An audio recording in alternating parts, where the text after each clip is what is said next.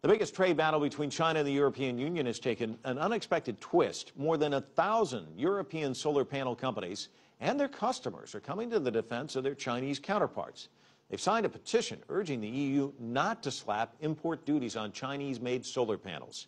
Jack Barton reports.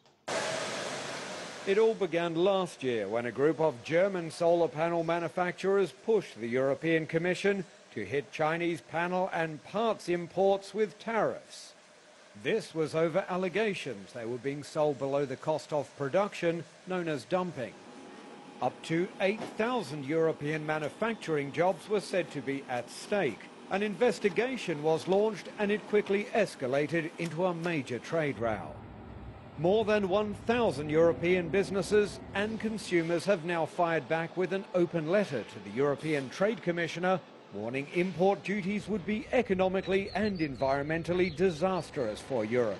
Hiking prices, slowing demand, affecting the entire photovoltaic industry, supply, installation and maintenance chain. Along the PV value chain, you have 265,000 jobs at stake.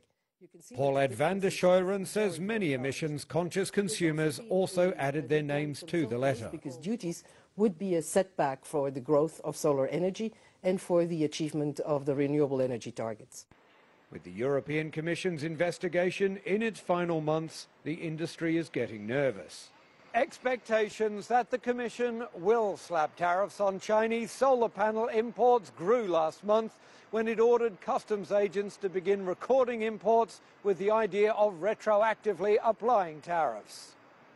The Commission has tried to play down the move. It's a bureaucratic procedure, and I hate to use the term bureaucratic, but it's absolutely the term to use in this instance. Europe's photovoltaic industry sees it differently. Pure chaos and panic. Companies realized that duties were coming very close, very nearby, and therefore started reacting because they understood that their livelihoods are at stake. So the European Commission enters the final 2 months of its anti-dumping probe, knowing it now faces growing anger both abroad and at home. Jack Barton, CCTV, Brussels.